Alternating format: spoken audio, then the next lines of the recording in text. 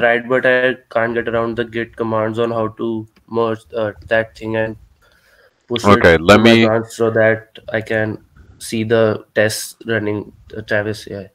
Okay, so for PNG file reading, let me just record this real quick. Sorry. Sorry. Oops, wait.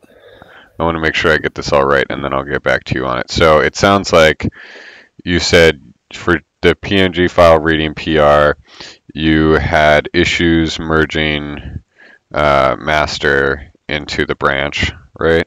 No, it's not Or the issue from the repo. It was issue from my side. I think I entered a wrong command on the okay, console or something.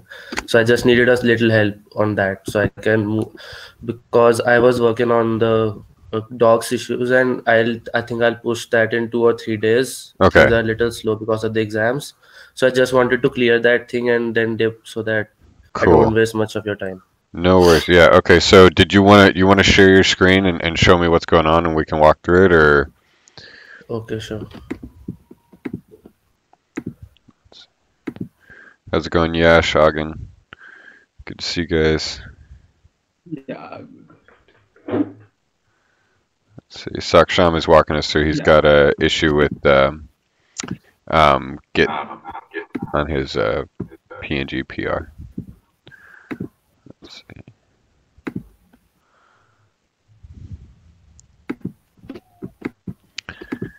All right. Change log. 28. All right. Okay. We've had a bunch of stuff happen since last week.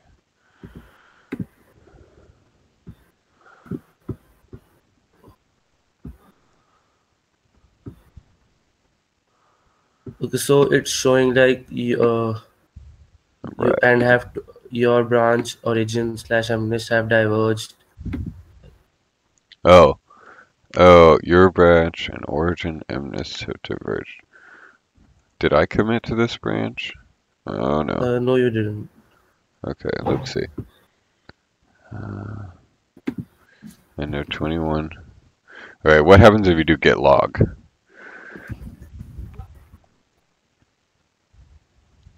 Okay, edit image. Did you rebase on top of master? I think I did something like that. Yeah, that's my guess. It looks like maybe a rebase situation. Try doing, okay, yeah, so try doing, what should we do here? What's the right command? I just want to make sure you don't lose anything. You know what? Here's the best way not to lose anything. Do git checkout dash B, mnist backup, and then do origin slash mnist. Space origin slash mnist, and then enter.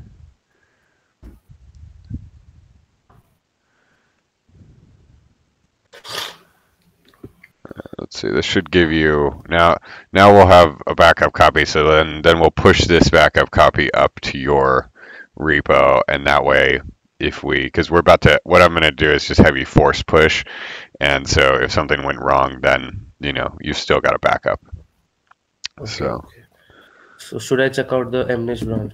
Yeah. uh, let's see. Yeah, check out the mnist branch, and then just do git push dash f.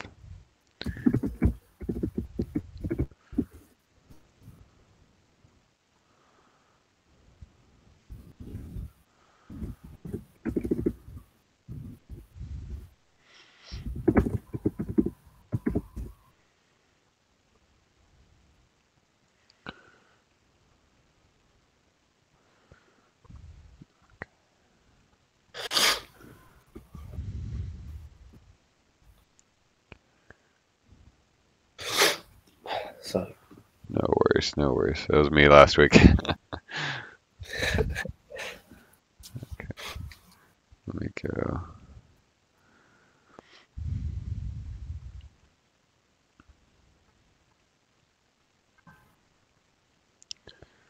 Okay, I pushed one commit. Okay, yeah, okay. So it's a good thing we made that backup because the only thing in this commit is the images. Okay, so let's do git merge mnist backup.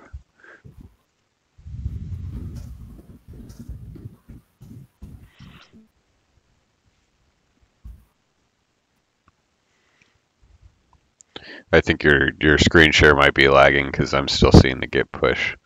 Just so you know, if that's why I'm not.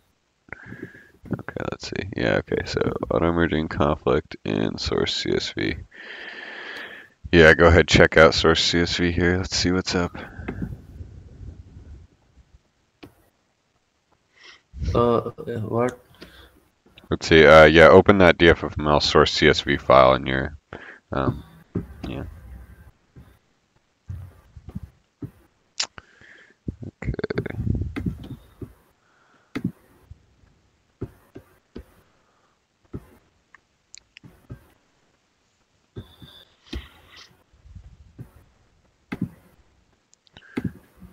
Source CSV.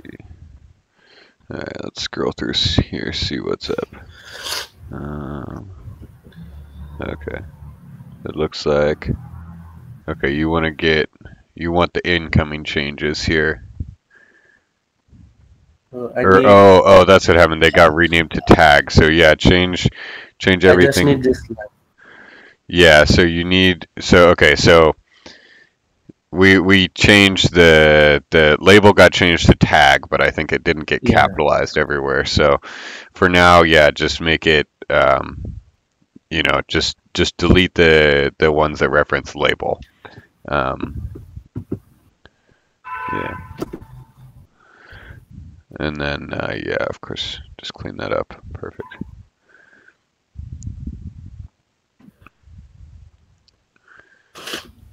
All right, yeah. Okay, same thing. Yeah, just get rid of the label ones. Yeah. Perfect.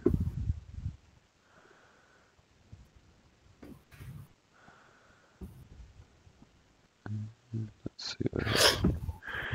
Oh, okay, yeah, we're gonna need to change those label calls to tag call.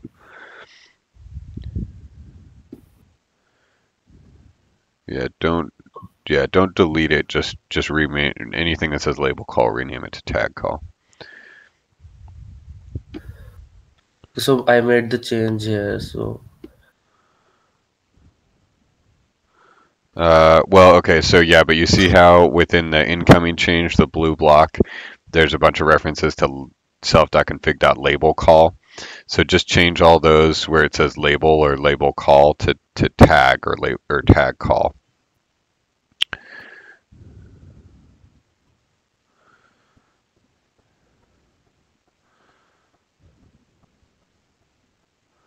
Nice, okay, and then I think, yeah, we're good. Sweet. All right. Everything else looks good. Sweet. Yeah. All right, let's hope, yeah. Do a quick check and see if there's any more references to label in this file. Just like Control F. All right, yeah, can we change that to tag while you're at it? I think it's not to tag in the file changed from the different pull request. Yeah. So it'll still be in conflict. Okay. All right, yeah, so this should be good. Let's just push that up.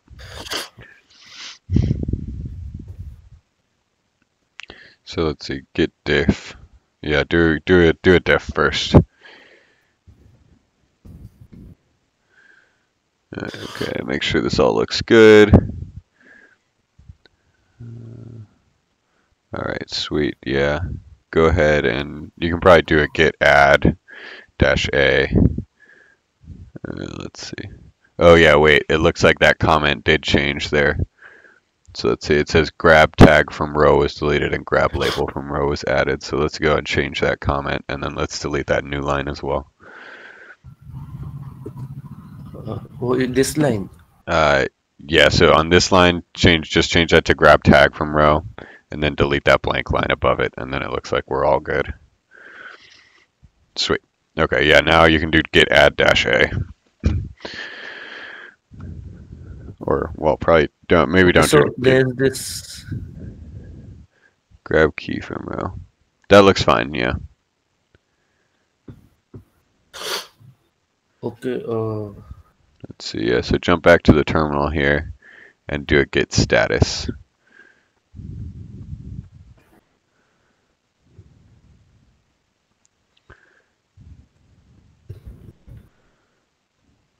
Let's see what do we got. There's an image.csv file. We don't want to add the image.csv file, so let's just say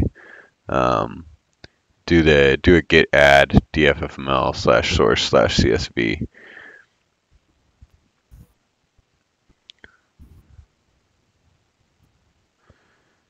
And then yeah, so let's do that.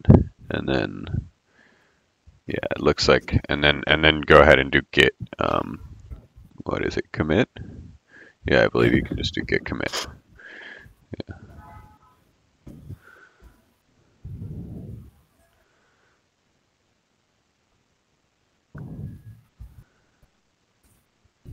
Add PNG source or something, yeah.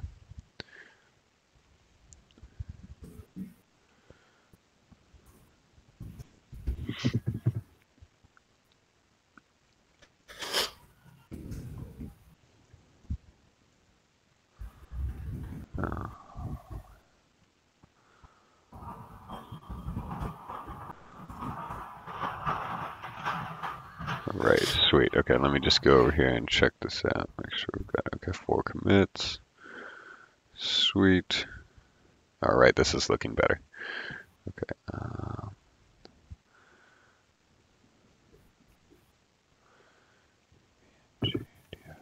Okay, sweet.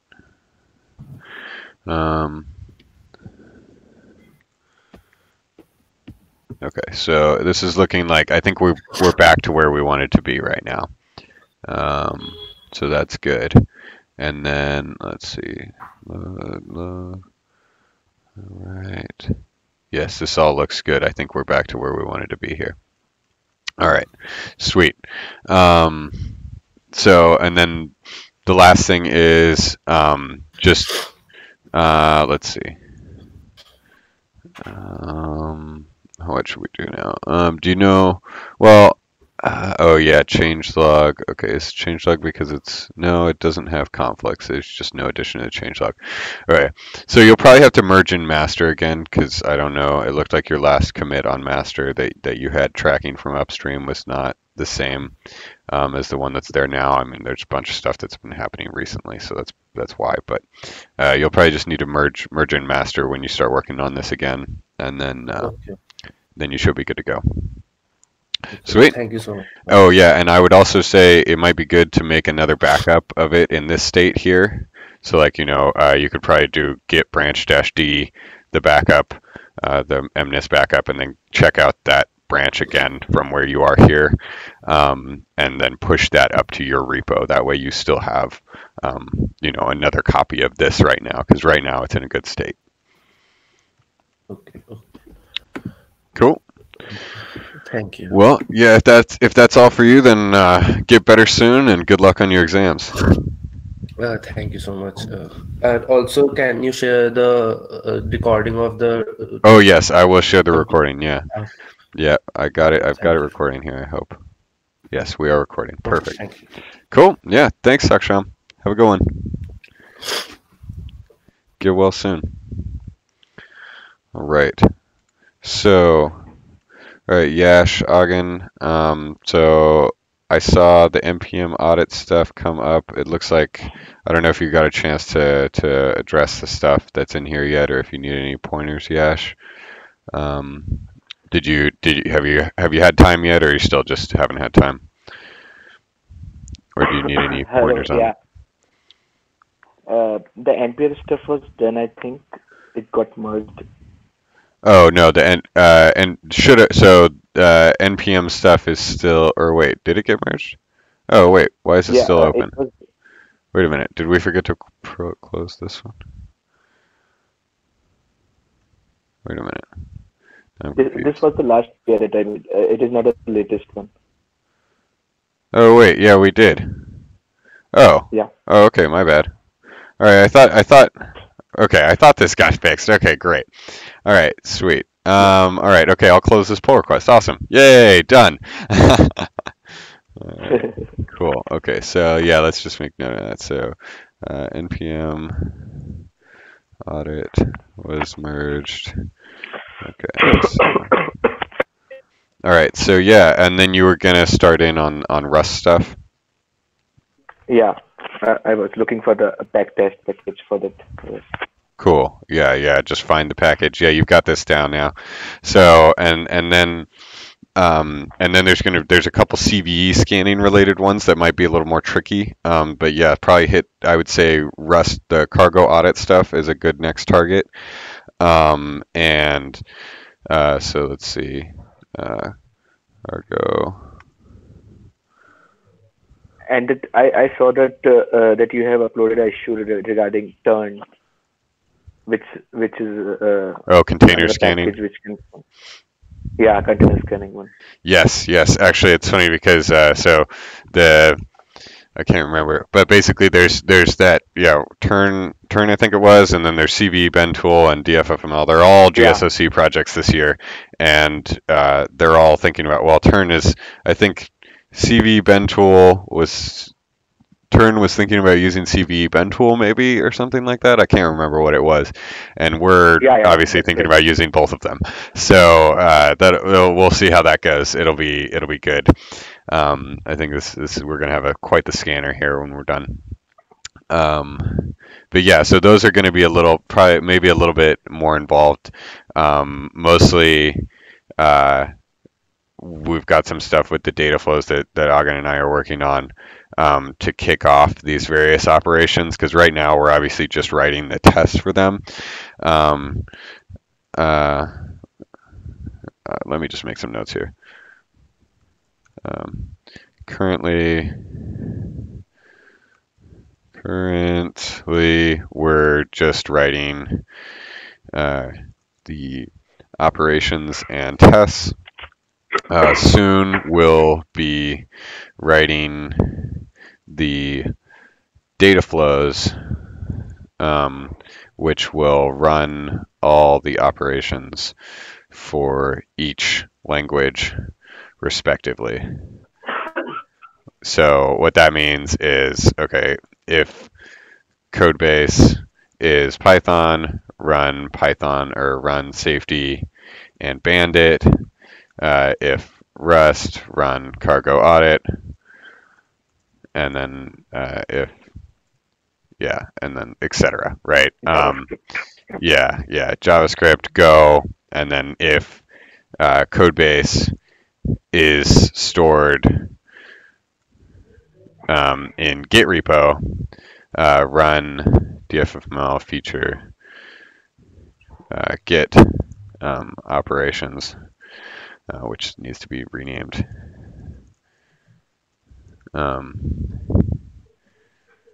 I'll leave out that comment.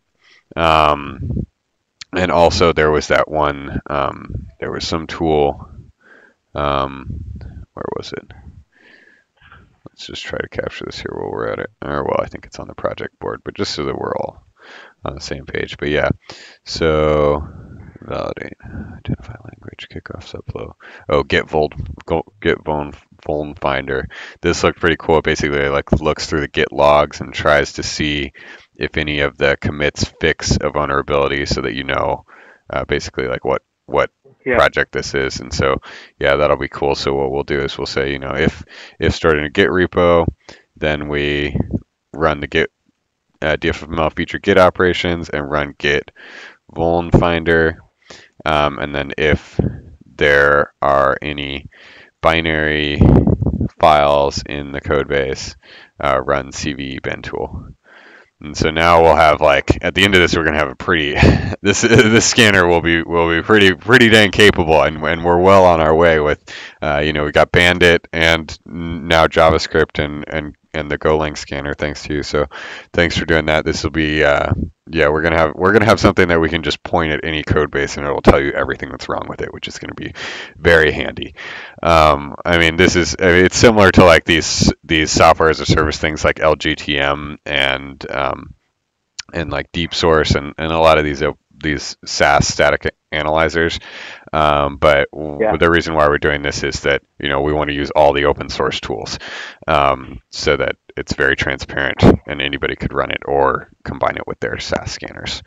But yeah, so that's the goal here. Also, we can add more languages for the code base. Yeah, exactly. Yeah, we can keep adding languages and keep adding scanners, and this thing will get very fully featured. Yeah, this is going to be. There's a lot of. I've talked to a lot of people about this, and people are excited about it. So this is a sweet little. This is a sweet project. Should I? So yeah, is there anything else you were thinking about it? Any ideas you had for things you wanted to add? No, I was just thinking for adding C++ or kind of thing, because that type of languages are more popular and are more used. Yes. So, okay, yeah, we'll basically cross that bridge when we get there. But the tricky part about C++ and stuff is a lot of the static analyzers actually have to compile the code, and so this gets into like, okay, how do you compile a C++ project? And that's basically the problem that Himanshu is fighting with right now, on the Vopal Rabbit models. Is you need to install all these different libraries and stuff to be able to compile it successfully. And so we'll need to make sure that the tool can figure out how to compile an arbitrary code base, which is in itself going to be a very interesting exercise, and also like the greatest thing ever if we can make that work, because that would be super great. I don't know how much experience you guys have with C and C++ projects, but this is basically like the biggest annoyance ever. It's really bad. So we can figure that out. That will be a cool sub thing on its own. So let me just make a note of that. Yeah, C/CPP eventually will need to figure out how to compile. All right, sweet. Cool. Anything that you need from me then right now, or sort of just chugging along? Yeah, I'll update you on the GitHub channel on the further updates. Great, sweet. All right, thanks, Yash. So Agen, I didn't get you that diagram. I have started creating it though. I'm sorry. Things have been pretty hectic. It's fine. Like I asked, same for me. Like I've been working on that input validation thing. Oh yeah. Operation validating, but I still haven't time to finish it. Okay, well that's okay, because that thing was very confusing. I can't remember where we last were with that, but. We still have to add that. Like we have to specify operations should be validation operations. Oh yeah, that's right. Yeah, that one is tricky. This one will be really sweet though. I was on the. Oh, I can't remember if I told you guys, but I was on a podcast over the weekend. They're gonna release it soon, and I'll send you guys the link. But we were talking about DFFML and what kind of stuff we're doing, and I mentioned the input validation because it was a security focused podcast. So yeah. Nice. Yeah, I'm hoping that security people will be excited about that. It'll be good. Yeah. And then the other thing is like, sorry, go for it. Yeah. No, continue. Yeah, I was just thinking, we've done a lot of work on the data flow stuff, you and me, and Yash is now starting in the data flow space with operations, and it'll be good to make some more demos, because Should I is really like we've got that one example where we scrape Git features, but that's actually going to end up in Should I too eventually, right? As soon as we detect Git repos, and it would be nice to have some more examples of how to use this stuff. Also, one example that I really wanted to do and wanted to do for a while is a WebSocket based one, like maybe a chat type application. Actually, I think we talked about that with the Gitter chat, bot. Yeah, we postponed it till we finish that auto start.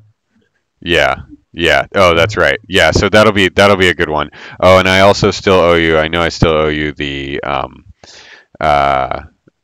the full What? example on the async iterator. Yeah. So other than that, what I've been working on lately is, I mean, obviously you guys have seen emergent stuff. Things are moving. But Yeah.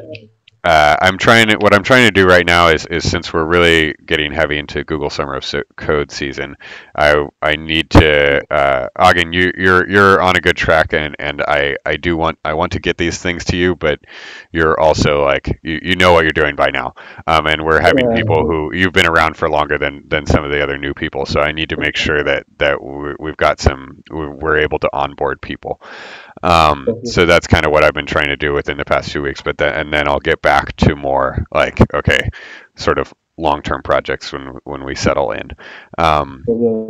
Yeah, because right. Yeah, I actually wanted to ask you about that. Like, are the projects finalized? Do we have something related to data flow or stuff, or are those Well, the final projects? so those actually, I'm gonna go update. That's part of what I'm trying to say is that with basically I was looking at those projects and let's just go look at them right now. I should put that on the website too.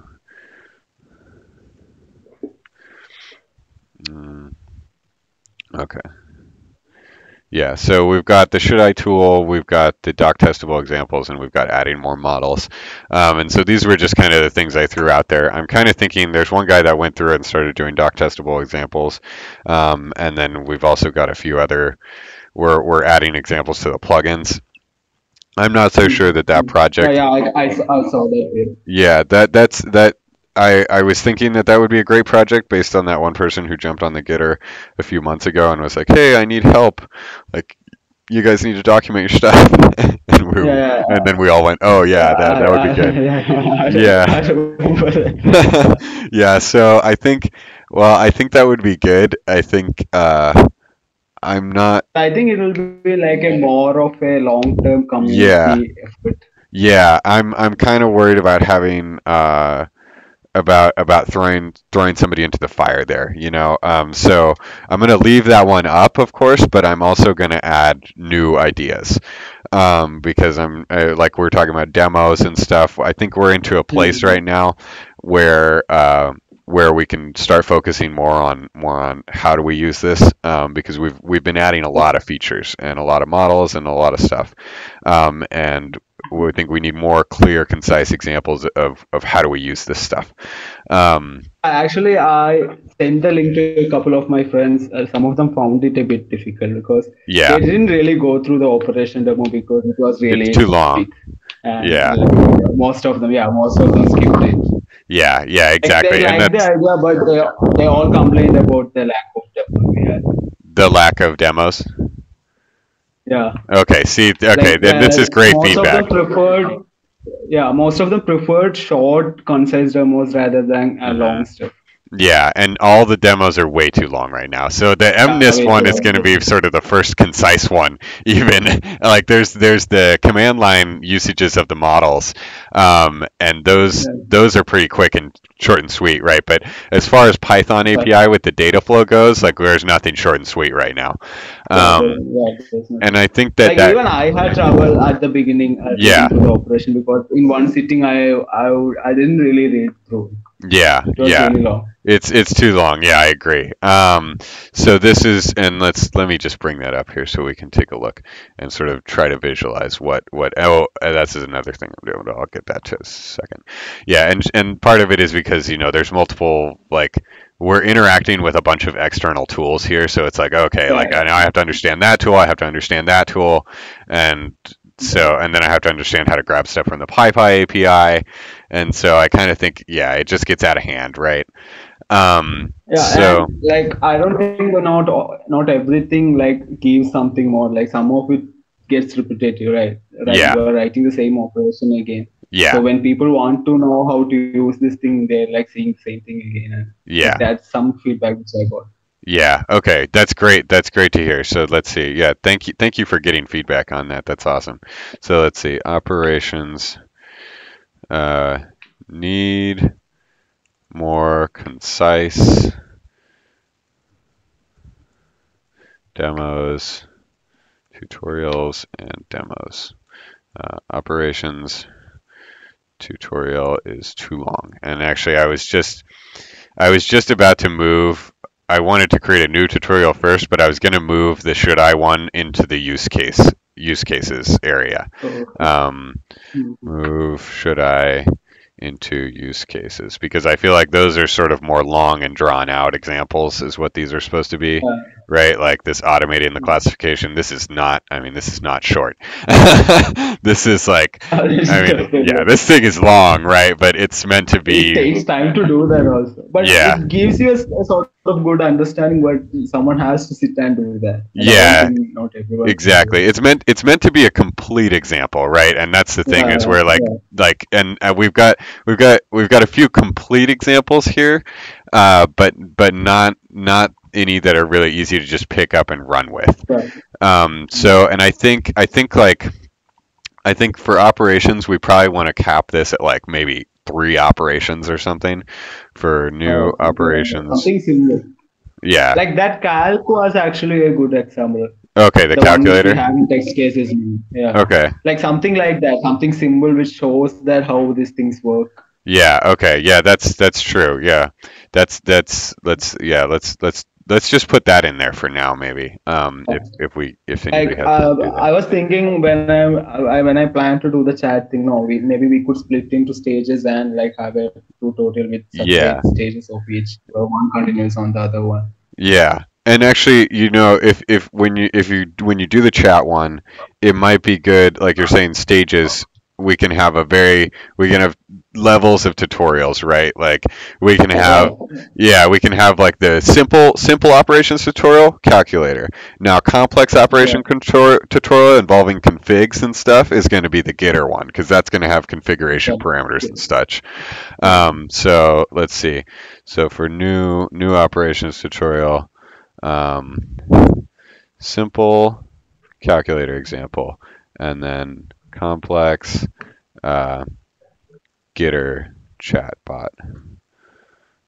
Yeah. Okay, sweet. That's great. Okay, I'm glad. Thank you for going and getting some feedback on that. So, and the other thing that I was going to say is I'm currently in the process of simplifying the model API. So in progress, simplifying the model API, and I can't remember how much you guys have dealt with the models. I feel like you have touched them, Agen. Yeah, just one for the regression one. Yeah. Okay, so I'll show you real quick what the new API is going to kind of look like. But here. The API has changed a lot. Yeah, it has changed a lot. That's true. So basically, what I'm going for here is we want to. The purpose of this is really like, okay, this needs to make the tutorial. We need a way to make a model that makes the tutorial make a lot of sense, right? So in this case, like this is sort of what I've ended up with at this point, and it maybe could be even simpler, but basically you import the stuff, you create the config, and then this is just a doc string, obviously showing how to use it. So you set the config, you say this is just sort of some helper stuff that will really only be with the linear regression, I think, but like, what are the number of supported features and what is the dimensions? So you can only have a single value. Then you use your init method like regular. This is for saving and loading data. You can access self.storage. Then these are specific to linear regression. Obviously, these are just some calculation functions. This is also a calculation function. And then train, accuracy, predict, and that's it. So no model context. Basically, we fake that stuff out. Yeah, because I realized, obviously, that needed to happen to standardize everything, but it didn't need to stay that way, right?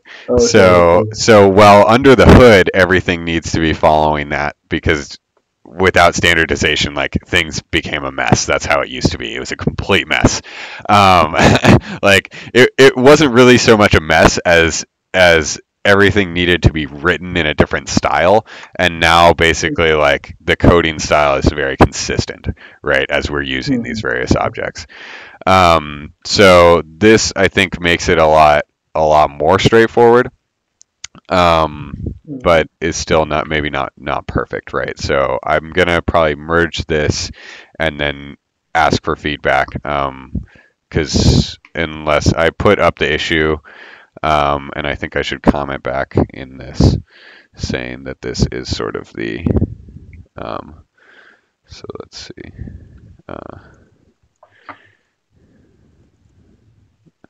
So this is like what we're looking at, and if anybody has any comments, great. If not, I'll just merge it, and we can just leave that issue open until we've probably like a few weeks from now when we actually agree that it's the best way to do it. So yeah, any thoughts on this immediately, or? I'll go check it out and tell. Cool. The other thing that's going to happen here is we need to finish. So finish transitioning, or finish deprecation of old feature class API. So replace feature with, basically replace feature with def feature, or basically make def feature the new feature, because the way that this stuff used to work was basically the feature classes, and Yash knows this well because he went and was the one who took out that code. But the way that this used to work is these feature classes were actually sort of the equivalent of the operations. Now this led to massive headaches when scraping, for example, like if you're running multiple things in ShouldI, say for example you ran Bandit and Safety at the same time, and they both created files in the repo and they clobbered each other by creating files in that code base. Well, that's what happens when you run Git. Git creates files when it runs so that you can't run more than one instance of the Git command at the same time. So you can't run Git in parallel on the same code base. So all those DFFML Git features, they had to implement a bunch of like locking mechanisms within these feature classes, which led to this giant mess. And so that's why we have the whole Dataflow API, is because you can say this type needs to be, like, this definition is a data type that needs locking. And that way only operations, like the orchestrator, will take care of locking the different inputs so that no other operation can use them while that one operation is being run. Which made it a lot more straightforward. Do we have this part in the docs? Like this locking part, I think it's I have never heard of it before. Yeah, so this actually, that's a very good point. That's one of the key features. Yeah, I don't know features, but I have yeah. heard of it. Oh geez. Oh man, I did not do a good job documenting that. Okay. So need to document. Why haven't I heard of this before? Okay, let's see. Managed locking. Okay, and this is going under. So this is going to go under. So basic. Let's change this operations tutorial a little bit. Config and managed locking.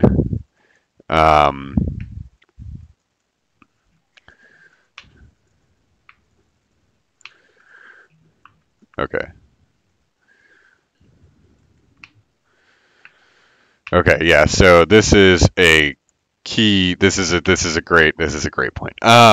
So yeah, if that is not clear, that is not good. That is like the whole reason for the Dataflow API. I don't know if I missed it or not. No, it's not in there. It's not in there. I think there may be one sentence somewhere, but it's not. That's not a good answer. So yeah, yeah. So this needs to be in here. Okay, and that's good, because that's sort of, it's nice to have. I think 3 is a good number for examples here, because then we can have one example on the operations basic calculator stuff, one example configuration based, here's how you do a getter chat, right? So we have one operation that just waits, it comes up, it uses a config to grab the username and password of the bot, right?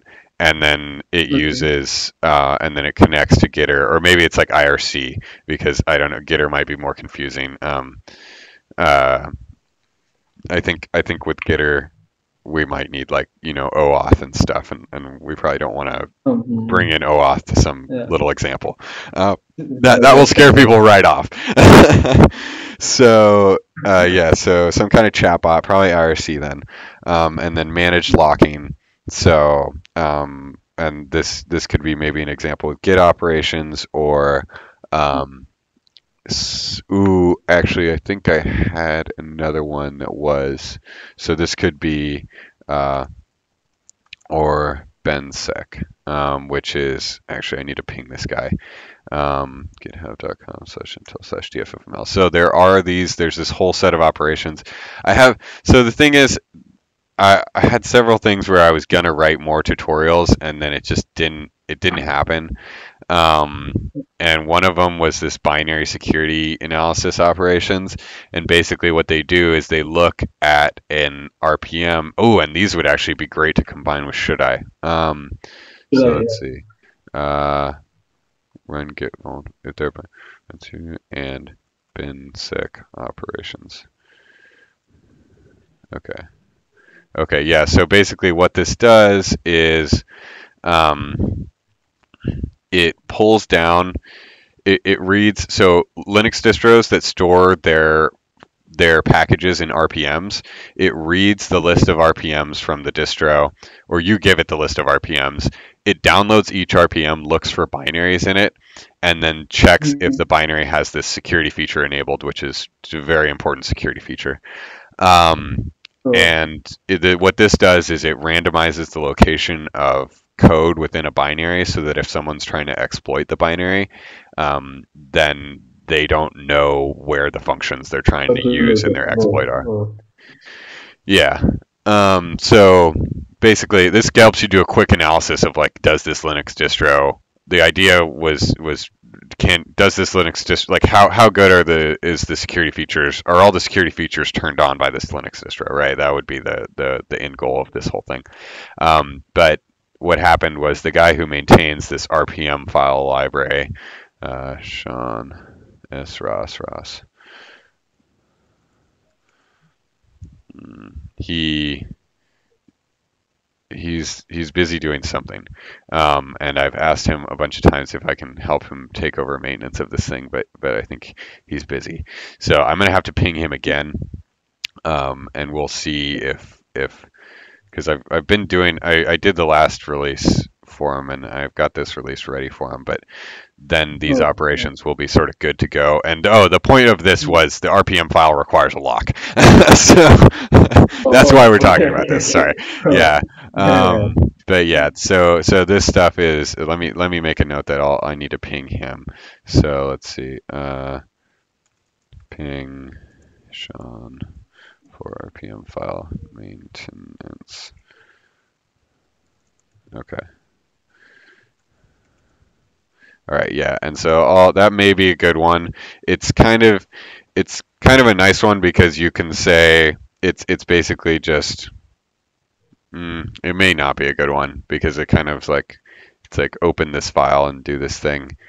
We'll come up with something that's simple, right? Like, I don't know what it will be. It may be just something where we have like an open file object, right? So if you do with open file, and then you pass that through, obviously that will only work within the memory orchestrator, because you can't serialize a file if we have some other orchestrator that does the stuff over the network. But yeah. Oh, and that's another thing. Speaking of projects,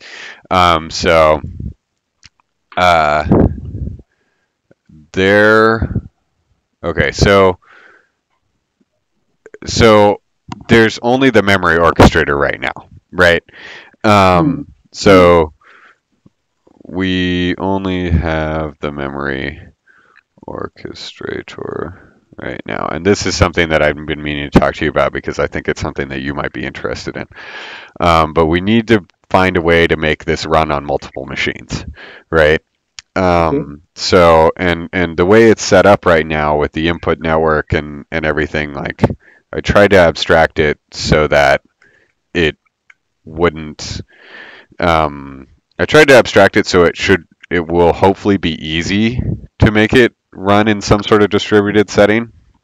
We probably will have something that is like we may just like spin up.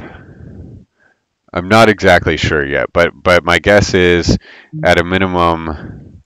So the idea is figure out how to run data flows in a distributed way.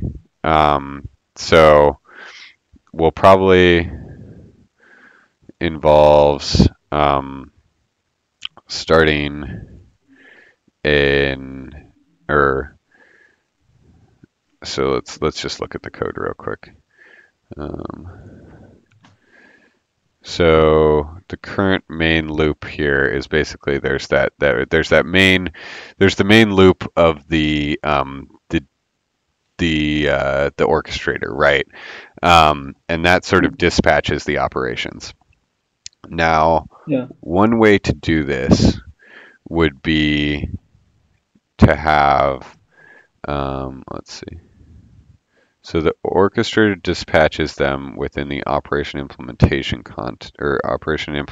network context. These class names are really long. But it's a network of operation implementations. So all right, that's what it is. At least they're consistent. So let's see. So yeah, we've got this network of implementations, right? And so what this probably involves is that we'll implement, and this is where I need to get you a diagram because it'll make this more clear. But if we implement one of these memory implementing let me just say base operation implementation network context, network/context. So we need to implement one of those that's basically going to sit where the orchestrator sits, right? So the orchestrator will sees the operations and it sees the data flow, right? So you load the data flow into the orchestrator, and it says, okay, I've got this data flow, I need to run it. Well, how do I run it, right? I send the inputs to the base input networks, right? Or I send the inputs to the input networks, and I ask the operation implementation networks to run the parameter sets that I get back, right? That's the basics of this thing, right? Okay. So what we might do is we would implement some sort of like we probably have this tie up to one of those like distributed message queue things like ZeroMQ or RabbitMQ, or I think there was this one called Nats that looked good. Nats, I think it's written in Go. Yeah, or Nats.io. So this looked like very promising. So basically, yeah, this is like it's a distributed message queue. So what we would do is where's the notes? Okay. So implementing a operation implementation network context that publishes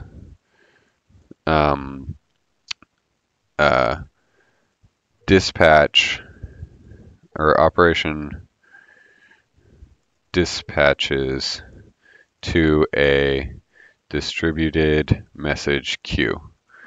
And then we have, so publish, let me just say, so we publish operation dispatches to distributed message queue.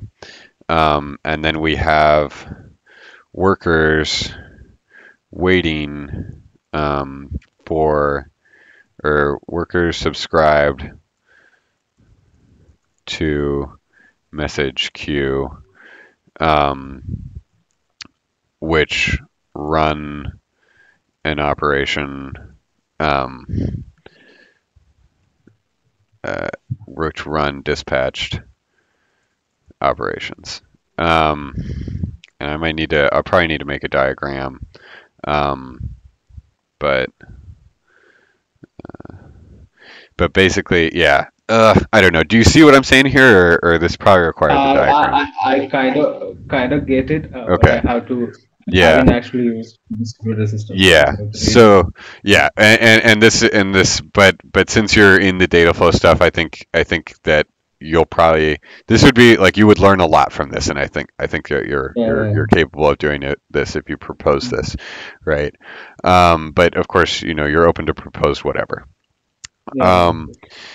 So the idea here is basically every time there's an input added, you are going to add that input to maybe like some distributed database, right? That allows the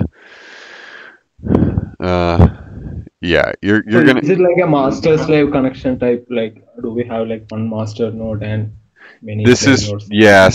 So at this point, it's probably like there's the primary node, which is the orchestrator, and then there's all these worker nodes, right? And so the worker nodes, what we'll probably do at first here is you would have something that runs a memory. So create a service. So DFFML service or dev create service DFFML service node. Yeah, so this is like, the distributed node, right? So, and this node, so it on start, we create a operation implementation network, and have it load some specified operations. So for example, we might have, node A is running loads operation implementations. Okay, implementations. Special right. So node A loads operation implementations. Let's see, like Bandit and Safety, and then node B loads operation implementation, Golang, CI lint. Oops. All right, well, copy paste skills not good today. Let's see, make this 1, 2, 3. That'll make it easier. Or no, let's not do that, because then we should be starting at 0. All right, let's see. Okay, so let's see, load operation npm audit, right? So if we're going with the should I example here, right? Okay. And then,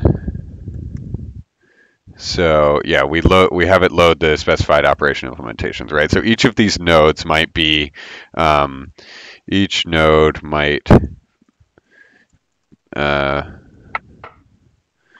is just a process running.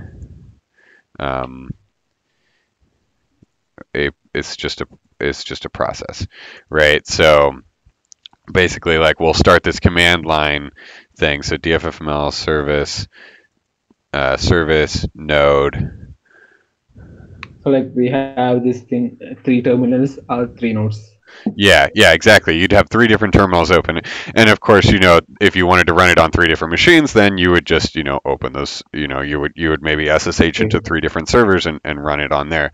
So DFFML service node run Bandit, Safety, or let's see, run bandit, run safety, right? So oops, yeah. Just put these guys in here.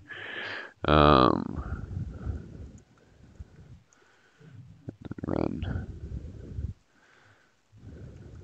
Okay. Yeah. So for example, and then so what these guys would do is they would have some config parameters for their operation implementation network, which tells it how to connect to the distributed, how to connect to the network. There's too many network. Network is overused. So, well, I mean, this is like, so each of these are a network, right? Because they have multiple nodes in them. So, connect to the, what should we call it? Connect to the other nodes, we'll just say, and the primary orchestrator. Okay, so they talk to the other nodes through the primary orchestrator, right? Well, so they will talk to the other nodes through. We could have. So this is where we could do this a lot of different ways, right? And this is where like everything's a plugin. So you could implement one of these that maybe sits behind the HTTP service as like as a test thing. So we have that HTTP service. You could do something where like it hosts a few WebSocket paths, and then you have. Actually, wait. Let me not explain this more because I think I might make things more confusing. There's just like a million ways to do these things. Yeah. So basically, it's actually better once we figure out all the other stuff, and like once I get a better hold of how the data flow works, I'll ping you again on this. Yeah. So but basically what we'll do is you're going to implement a new operation implementation network that lives with the orchestrator, right? And the orchestrator is going to be in charge of, dispatching operations, right? So it will wait in a queue for new inputs, right? And all you have to do if you want to swap out where it's getting those inputs from, well, you just implement a new input network, right? So you may have something. Just. I'll make a diagram, but basically, like you can imagine you have you have a Gitter channel and you have an HTTP service, right? And you are telling them, so you're running one data flow that's listening on the Gitter channel, and you're saying that data flow, this is on some other machine, right? Its input network is, God damn it, its input network is backed by like one of these message queue things, right? So whenever it receives an input, it sends that input into the message queue. And whenever the HTTP service, somebody does a GET request to some URL, it says, oh, my input network is also backed by the same message queue. So now they just add the input like they usually would, same APIs, right? You just told them on the command line when you ran the data flows, okay, use this input network, and here's like the connection parameters. Now, what's going to happen is the orchestrator, you've configured it to have an input network it's also the same input network. It's all connected to this networked service that's the message queue, right? So when you add a message in either when the Gitter operation outputs a message, it gets added to this input network, or when the HTTP service outputs a message or like has a new input, it gets added to the network, and the orchestrator sees those transparently of where they were running, right? Because it's just listening to this message queue. And then when it dispatches the operations, it dispatches them into this operation implementation network. And this implementation network is also backed by the message queue, but it's a different set of like channels that are being listened to or subscribed to, right? So basically we're publishing, we may have like a new input channel, and that's where all these input networks are listening on. And this might be a dispatch operation channel within this message queue service. And so when these nodes here, they will be listening for, anything that matches the operations that they have in their network. And they're going to say, oh, I just saw a operation was dispatched for this, I want you, the message queue told me that we want to run this operation with these parameters. Okay, I'm going to run it because I have that one locally, right? And then it publishes the result back to the input network. Same thing, and the orchestrator picks that up right away, right? So, and I'll make a diagram of this I think that helped. I was struggling to figure out how do I make a clear diagram, but I think I have a better idea now too. But that's ideally all we have to do is implement the input network and the implementation network, and things should sort of just flow from there. We'll see how it works because we'll probably also need some sort of like persistent storage, because in this case, we're talking. Yeah, we're publishing and subscribing to a queue here, right? So we need some sort of way of overlaying, because when we do the output operations, well, we can't query a queue. The queue is empty now. So we'll have to back it by some other database as well. But yeah. So does that make a little more sense how that might work? Kind of, yeah. I'll make a diagram. It's I wouldn't expect that was immediately clear here. So. All right. It made little sense. Can you note that you just showed me a side note? I forgot to say some nats. Oh yeah. So this is so let's see. Possible message queue we could use nats. So one of the Knative. Okay, so one thing that I want to do is ideally we'll put this thing on top of Kubernetes at some point, because everybody seems to love Kubernetes. And so this is the serverless. This is like the serverless framework that is built into Kubernetes. So the thing about this is you have to have Kubernetes set up. So that's kind of like, I don't know how this Nats thing works, but I've tried to set up Kubernetes and it ain't pretty sometimes. So which is why I say we might want to just go with this like single binary Nats thing that's built in Go or whatever and statically compiles, and it's probably very easy to deploy as a first target, right? But long term we'll want to do Kubernetes. What?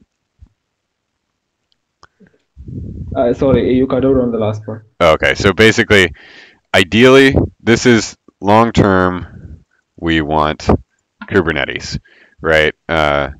Short term, Nats might be easier. Might be easier for proof of concept. I don't know. I mean, it may end up being that Kubernetes, K8 is the abbreviation, is easier. We'll have to see before we start implementing. But yeah, so basically, long term, we want to do this in the Kubernetes native stuff. But I know you can also sort of deploy whatever you want on top of Kubernetes, so you could deploy the NAT stuff. But it depends on what's easier to sort of. We want to proof of concept this first to show that it works. And as you can see, like this is not straightforward. It might be more straightforward, and I just don't understand. But like I haven't Even Yeah. I have to read it. I Yeah. have never used it anyway. Yeah, so that's sort of, this is the ideal target is Kubernetes, and their pub subsystem is Knative eventing. So that would probably be what we would use there. But yeah, that's sort of just like, that's a long-term goal, and we might be able to make it's something that I think, if you're looking for something that you wanted to propose in this space, it would be definitely a solid proposal. Just make sure that you do some background research first, so you know what you're scoping on, right? Like what's the scope of this project. So yeah, cool. I think, did Sudarsana, or no, Hashim joined. Hey Hashim, is this your first meeting with us, or I can't remember? Did you jump on last week? Yeah, it's my first meeting. Hey, we can barely hear you.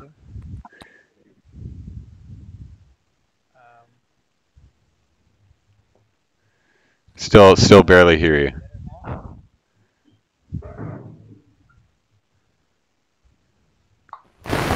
Oh, is it better? Yes, much better. Yeah, it's my first meeting. Cool. Hey, thanks for joining. Ogden and I are on right now. I think this meeting has gone long, but yeah, I just saw you there, and I wanted to say hi. Just real quick, Ogden, are we good on things that you and I need to talk about right now, or? Yeah, sure. Yeah. Okay. It's okay. I'll read more on this, like. Cool. Cool. Yeah, and I know. Yeah, I'm sure you've got exams and stuff as well. So yeah. Good luck with all that. I'll get back to you. Yeah, sure. Cool. Thanks. Yeah. Thank you. Yeah, you too. Yeah. So yeah, Hashim, how's it going? It's good. How about you? Good. And I'm John, obviously.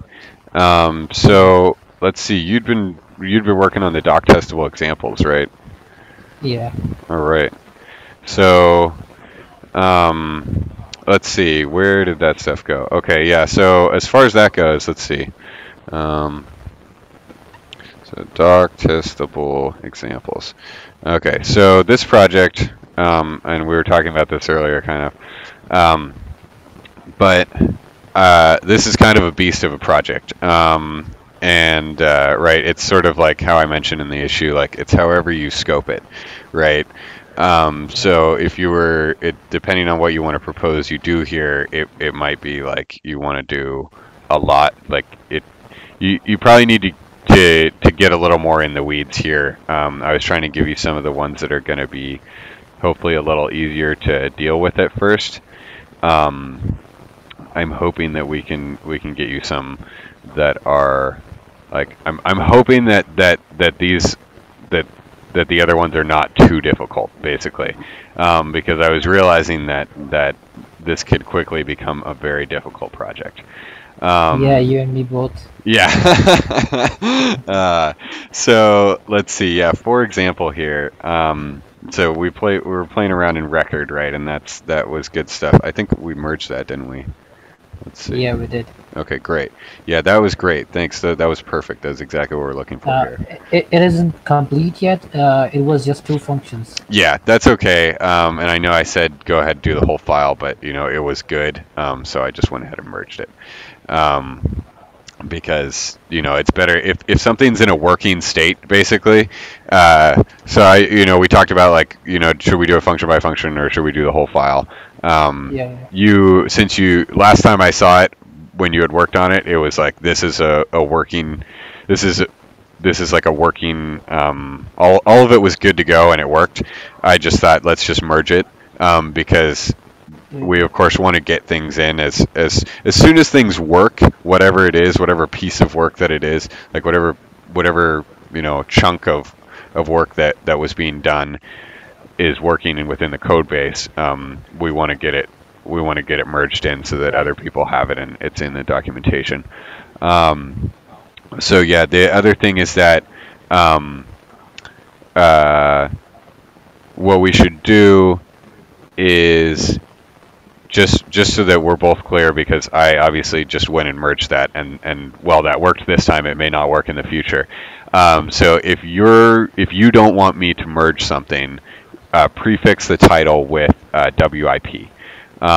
So if something is not yet ready to be merged, prefix the PR title with WIP.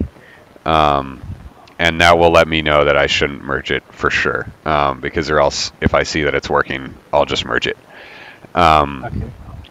So that's just so you know, so that I don't accidentally merge. Because sometimes if you have like a really big change too, like I will read most of it, but if the CI test pass, I will trust you that you did what you said you did, and I'll merge it, and it may not be really ready. So that has gotten us into trouble in the past. So yeah, that's just so you know. But yeah, so as far as the doc testable examples go, we've got a few people have been adding some of the code examples for the plugins themselves. Now the doc testable examples has to do mainly with like the main code base here, and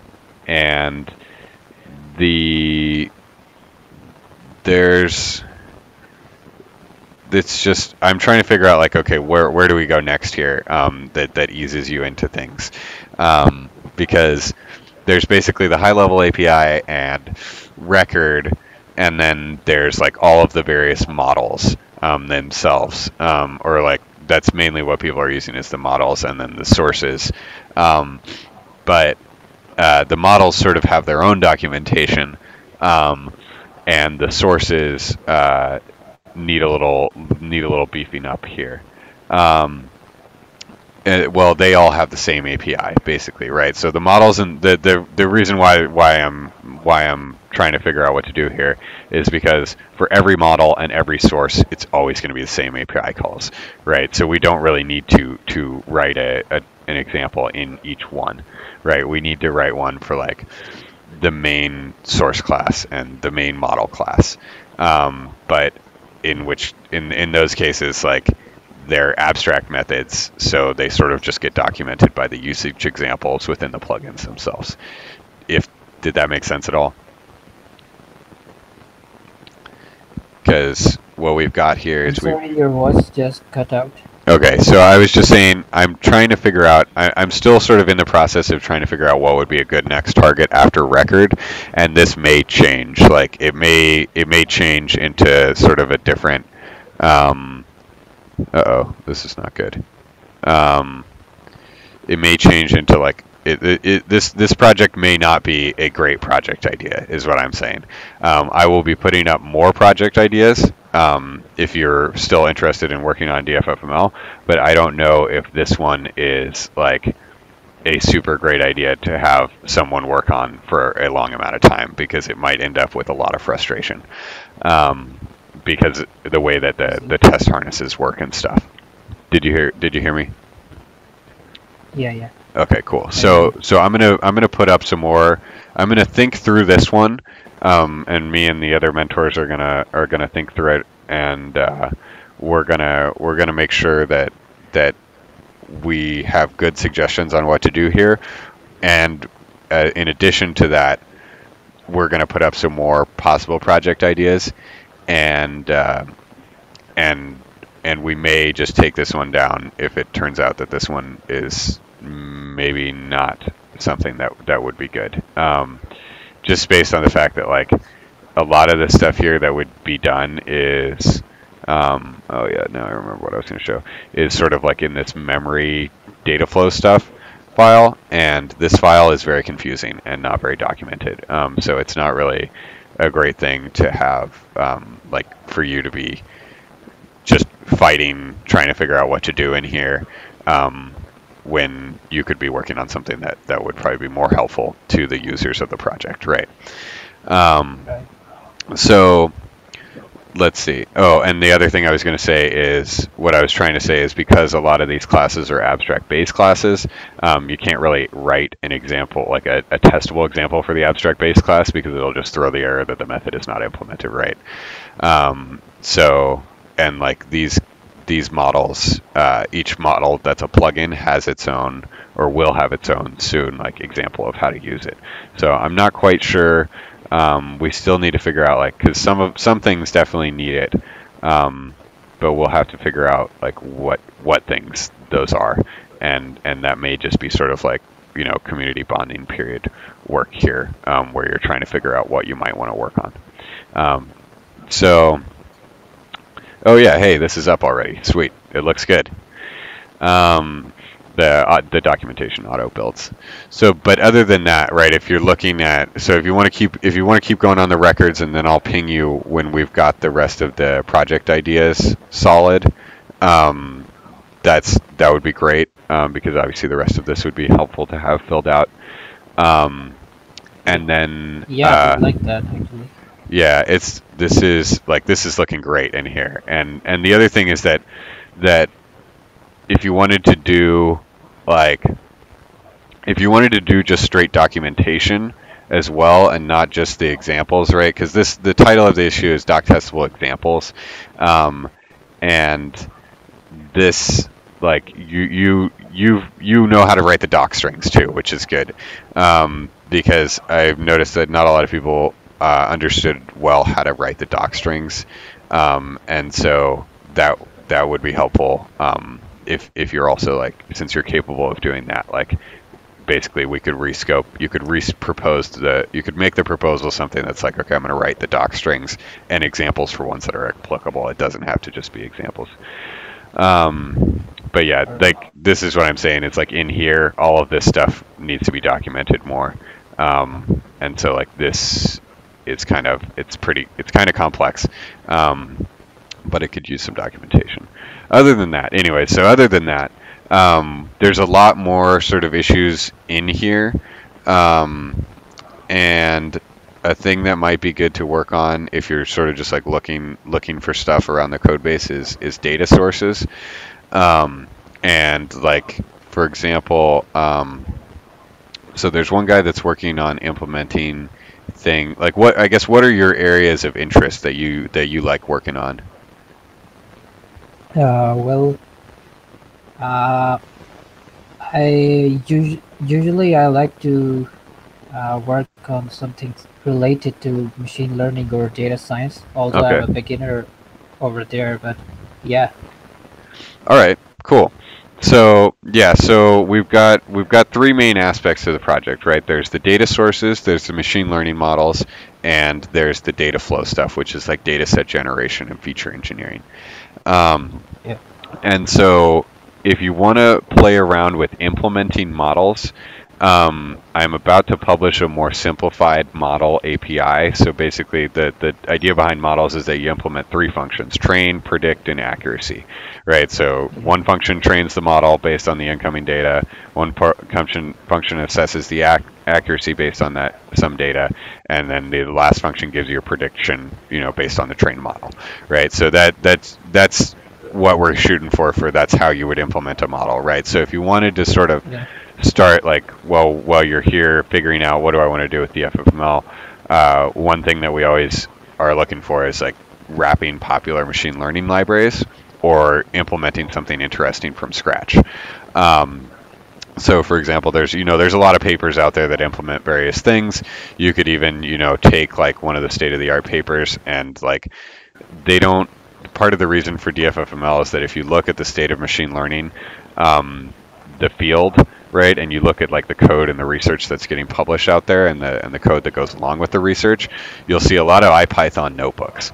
And that's all well and good, but that doesn't help anybody else, really, like, except for researchers and data scientists. And we're trying to bridge the gap between researchers and data scientists and, like, software engineers, right? And make it really easy for software engineers to come in and use some of this state-of-the-art stuff, right? And so if you're, like, looking out there and you're like, oh, this paper looks cool, and here's their code, and here's how they implemented it, well, then you could be thinking, like, okay, how would I need to take this code and convert it to a way that works within the DFFML APIs, because that would allow somebody who's, like, a software engineer and not really familiar with data science to use these high-level APIs that we have to just feed in the data. Right, for example, if you had something that did, like, object detection or something, right? Well, the software engineer has a bunch of PNG files, right? And they know how to give you PNG files, you know, in a list, right? They know the file names. That's what they know how to do, right? And so what we're doing is we're abstracting this machine learning process to the point where we say, okay, the data source knows how to read in these file names and get the bytes out of those files, and now we pass it to the model, and the model may, you know, use some of that code from that, you know, that researcher's IPython notebook, but adapted to use the rest of the DFFML APIs, so that you could, you know, train this model on new data sets, right? Did that make sense? Yeah. Okay, cool. Yeah, so basically, and right now, sort of there are a couple models in there that in the code base that might be good to reference to see how that works. But I'm about to publish, basically, I would say, like, if you continue on with the record stuff, like I'm aiming for end of today or tomorrow to have this simplified model API and update the model tutorial. So that should hopefully make it really clear, like, how you would go about adding a new model, if you wanted to do that. All right. Sure. Yeah. So, and then other than that, the data sources, adding new data sources is always a very useful thing to do. It sort of depends, like, you know, what kind of stuff you've seen. For example, with the MNIST example, Saksham recently added a IDX file parsing format, which is the format that the MNIST images are added in. So if you have like some problem that you're working on where the data sets are in a specific format, it might be good to add a data source that knows how to read that format. But yeah, these are basically the kind of things we're trying to do with this project. And then on the data flow side of things, we're looking for its data set generation to assist with feature engineering. So we're trying to write operations. That's what we call the things that get run in these data flows is an operation, right? And an operation is usually something that scrapes some piece of data, right? So you could maybe have, like, for example, if you had a list of cities and a list of cities, a month, and the number of ice cream cones sold during that month, you might want an operation that grabs a city and that takes a city and a month and gives you a temperature, and that way you could take your existing data set, which is your city, month, and ice cream cone sold. You run this operation that takes a city and a month and gives you the average temperature, and now you could train a model that, you know, predicts what is the number of ice cream cones. You would run that operation. You create a new data set, right? And that would let you train a model that lets you predict what is the number of ice cream cones sold based on the temperature. And so that's what we're trying to do with that data flow side of things. So if you can think of, like, you know, places like, and one person was talking to me recently about Wikipedia and how there's a lot of data in Wikipedia, and you can do this sort of offline dump and query that data. That may be too much of a project, but just as an example, right? You can think about, like, okay, what data sources would be interesting to combine with existing data sets that you might have, or like use to create new data sets, because, you know, there's a lot of things that we could be training just in the world in general. There's a lot of things that we could be training machine learning models to understand, right? But we need to first, like, make a data set where those two things are connected, right? And so the operations help us gather the data so that we can do that. So these are just, I just wanted to sort of give you an overview of what we're doing here, and things that you might want to think about, so you can feel out, like, what do I want to work on and what kind of thing do I maybe want to propose working on, because I'm also going to post, obviously, more project ideas, but, you know, if this is, you know, what you're interested in, if you're interested in machine learning and data science, then these are the things we're doing here, and, you know, you want to think about what interests you and how can you make those overlap, maybe, right? Because we're also looking for demos. right? Like our goal here is to make it really easy to use machine learning. Well, okay, so let's think about how might we use it, and then write up a demo documentation for like how did we do that using DFFML, right? Because the goal is to be super easy, super straightforward. I have some data, I want to model. What do I do, right? So yeah, cool. Do you have any questions for me at this point, or?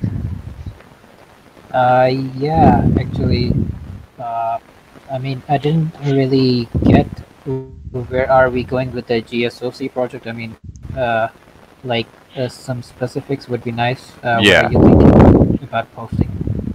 Yeah. Oh, about like other projects or this project? Yeah, I mean, this one's going down, right? Well, so this one, yeah. So basically, I'm kind of think that this one may not stay in its current state. It would either change into like a document everything, like the parameters and stuff and return values, like you'd done, and then examples were applicable rather than like focused on examples. And I'll share the recording of this meeting in the meeting minutes as well. To document args and return values, and then add examples where applicable, due to complexity of harnessing tests for various APIs. TBD, to be determined. Okay. So yeah, basically that's the takeaway there, and that'll be within the next week here. I'll have more info on changing or maybe removing that. Probably just changing it to be not so focused on making a doc test for everything so much as documenting everything, right?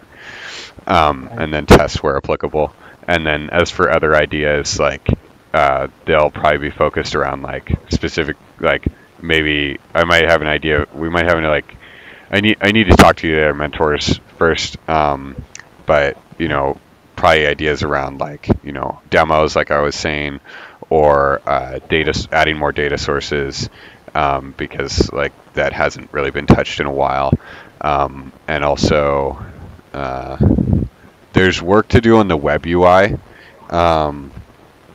but I'm not so sure about making that a project idea, since we are mostly a Python project, and that's going to be all in JavaScript.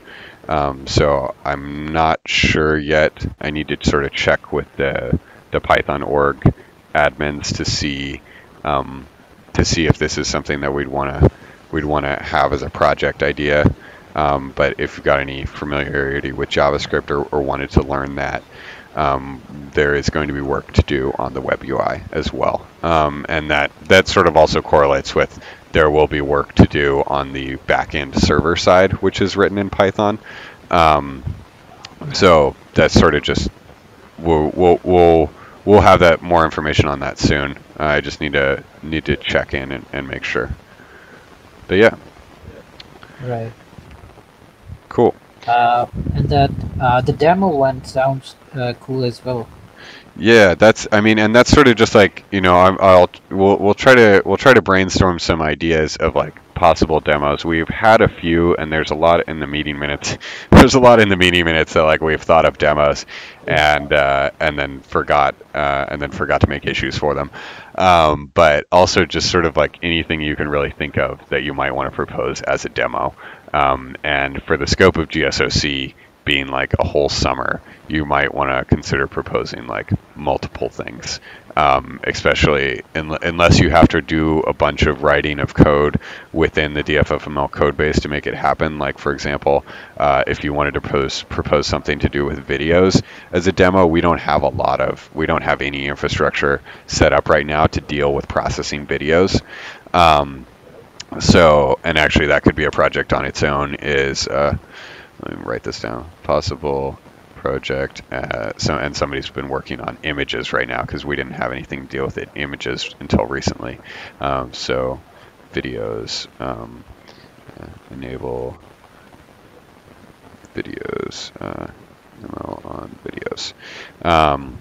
So yeah, so if you ended up deciding that your demo wanted to do something with a video, well then you're probably going to be only doing one demo for the whole summer if that's going to be your proposal.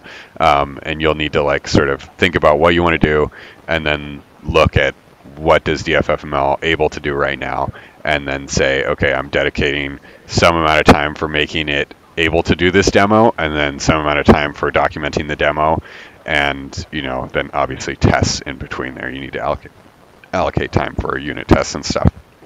But yeah. Cool.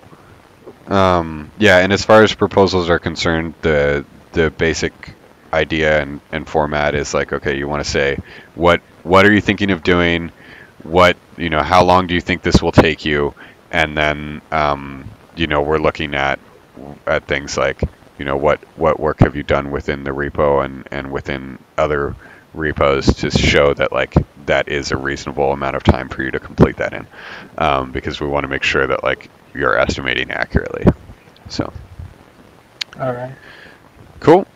And then obviously I'm on Gitter if there's anything else, or I'm still free for a few minutes if you have any other questions. But yeah, what do you, any other thoughts there? No, that's it. Thank you. Cool. Yeah, thank you. It was nice meeting you, and I'll talk to you next week maybe, or whenever you next want to jump on the meeting. Sure. See you soon. All right. See you. Have a good one. Bye. Bye.